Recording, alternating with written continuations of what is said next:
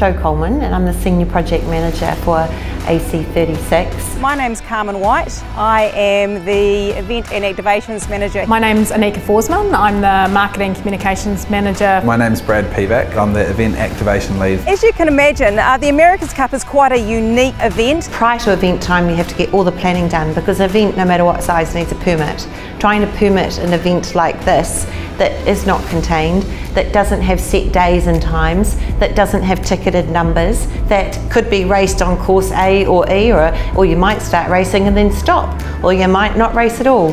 There are so many variables in this event that you have to work with as much certainty in a very uncertain environment. From procurement to logistics, to traffic management, to security, across event and activations planning, which involves event management production companies, right through to working with independent operators who might have face painters or superheroes. We also make sure that we're engaging our stakeholders, whether that's the local Wynyard Quarter residents and businesses, through to MB, Tourism New Zealand, Auckland Unlimited and more.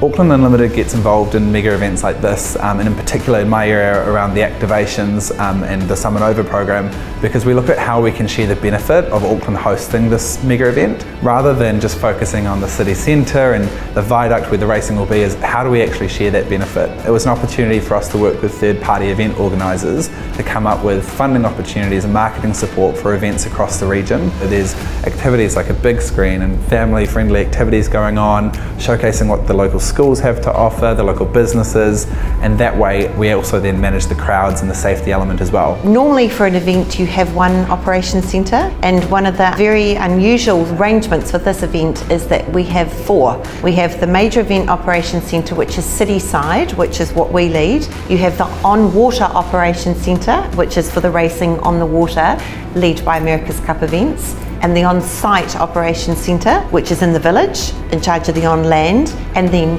you have Auckland Transport Operations Centre, which is looking at the event and the wider network. So it's a really unusual environment to be operating out of, and yeah, it's been challenging, but also we've got such a massive footprint, so you need them. While this is the America's Cup and it's all about sailors on the boat, what else can we do to sort of promote Auckland as a destination so that we can sort of showcase our culture, our food, our great shopping?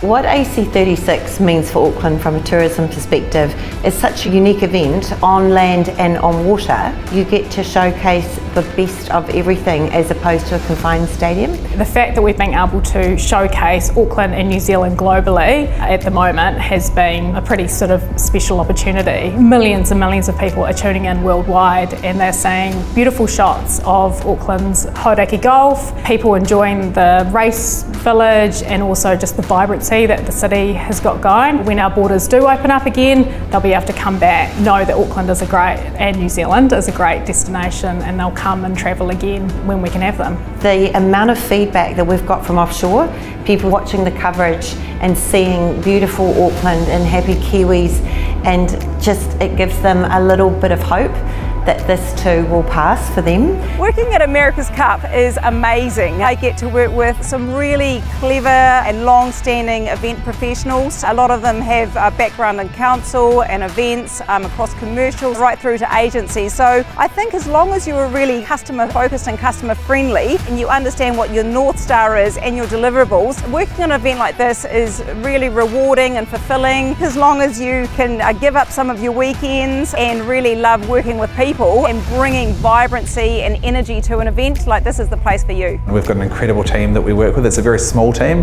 One thing that a lot of people don't know about major events is I may be the activations lead and responsible for that sort of area, but one day I could be out there helping our marketing and comms team. I could be out putting out fencing and scrim. You really do anything, and it's really important that you are surrounded by a good team that is willing to chip in and do whatever it takes, and we're very fortunate in that aspect.